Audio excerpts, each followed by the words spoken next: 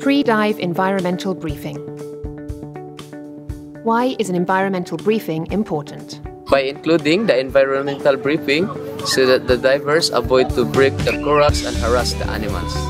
To preserve the corals for the next generation and more diving to come and enjoy.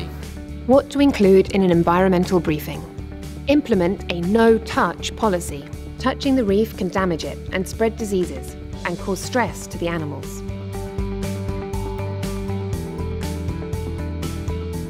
Promote a strict no-glove policy. By providing protection, gloves encourage divers to touch the marine life. Respect marine life. Chasing or harassing animals can cause stress and harm. Ensure guests respect their space.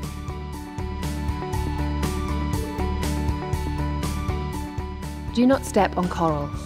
Corals are very fragile animals that take many years to grow. By encouraging your divers to practice good buoyancy, you ensure you protect the coral and your business. Make sure all equipment is secured. Loose equipment can drag along the seabed and damage marine life. Use clips and pockets to streamline divers' gear. Remind your guests to be responsible photographers.